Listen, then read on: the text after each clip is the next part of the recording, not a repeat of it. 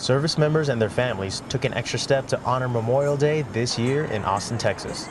This Saturday, soldiers, guardsmen, and civilians participated in the 4th Annual Texas March for Fallen Heroes. The march honors service members, first responders, and civilians who died in the global war on terror. The march was brought to Texas by Army Staff Sergeant David Mendiola after reading an article in the National Guard's GX magazine. It was about a Tennessee guardsman who was walking like 9 miles just to in honor of the soldiers who have passed away in his unit in Iraq.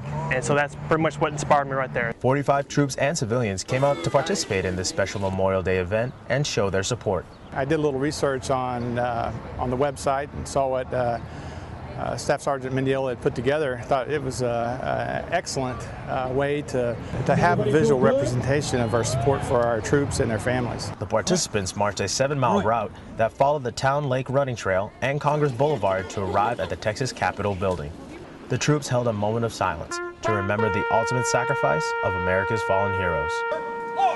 The marchers then continued to finish the event with a renewed sense of gratitude for America's military. Reporting for the 100th Mobile Public Affairs Detachment in Austin, Texas, I'm Army PFC Richard Castillo.